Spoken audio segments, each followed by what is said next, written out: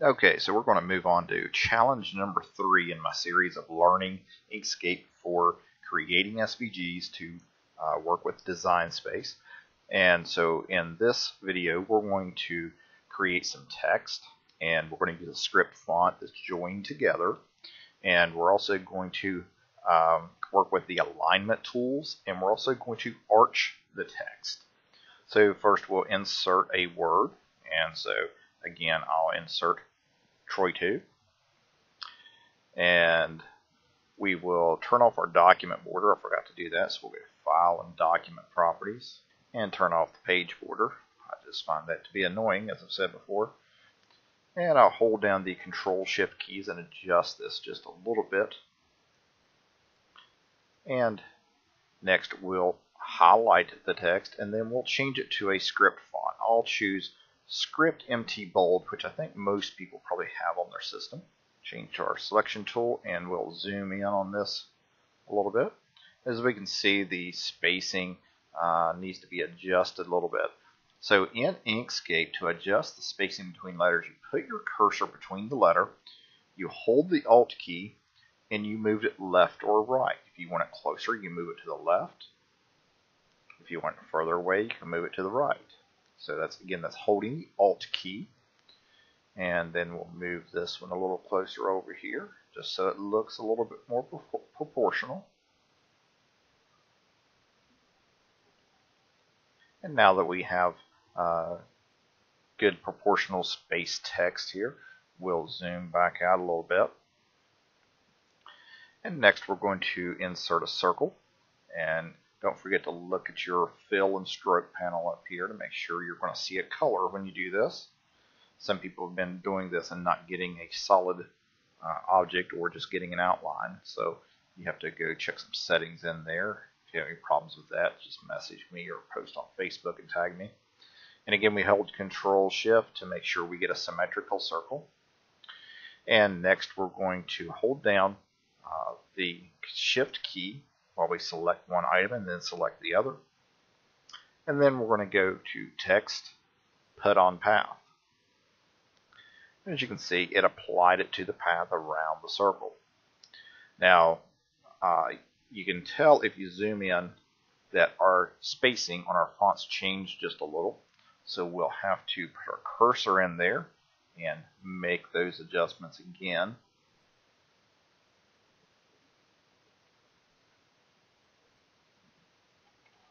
Again, so just that they're overlapped a little bit. And that is adjusting our kerning, K-E-R-N, kern, which is the space between the fonts.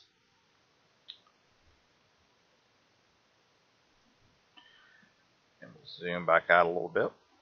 Now, in another video I have on the how-tos for Inkscape, I'll show you how to pivot this around, but I'm not going to go into all that here. We're just into, our goal is to make this arch text that we can spin around very easily. So what you run into is, now that your circle is the path that your text is applied to, if you try to delete the circle, you lose the arch. So what we have to do is change your text to a path first. Again, path, object to path. And now we can delete that circle if we wanted to and get rid of it, and it would maintain our curve. Now I'm going to keep the circle. I'm going to use that here in just a moment. That's going to stay as part of our challenge. And now that this is separate, I can click on it twice and get our rotate arrows and rotate around.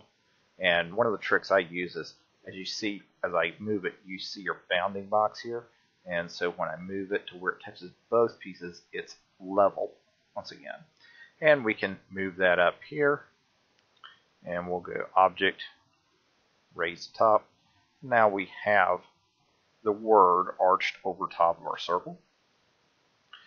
And if we want that dead in the center, I'm going to show you how to do that in a moment. First, we're going to apply another shape. And don't forget to check up here to see which shape you're applying. A couple of folks got the the octagon shape. No, that's a pentagon. And instead of the star, so we're going to insert a star. I'll change the color to yellow.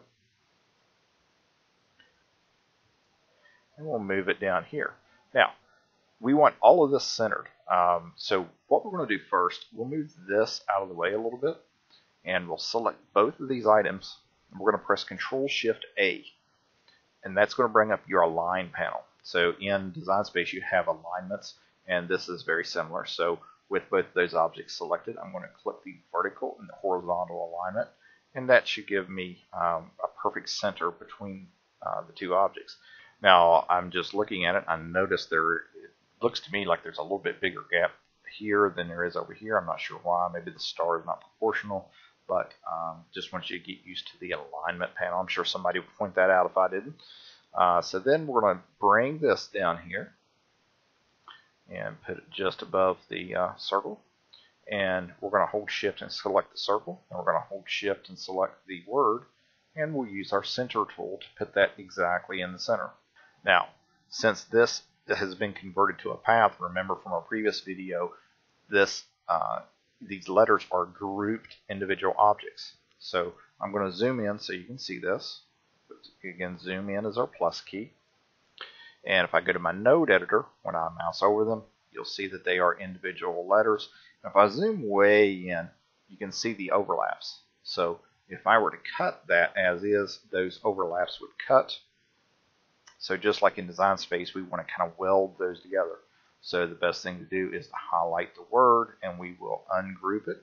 And you see you have separate letters at that point. And then we'll go to Path Union.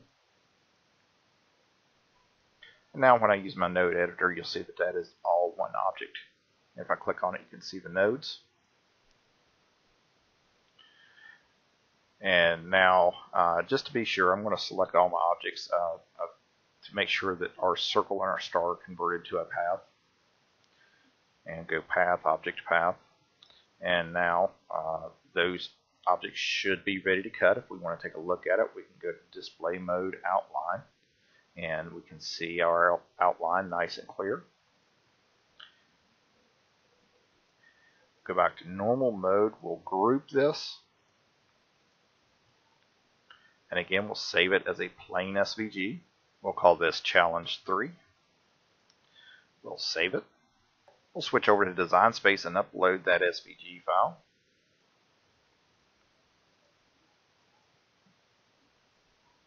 As you can see, our preview looks good.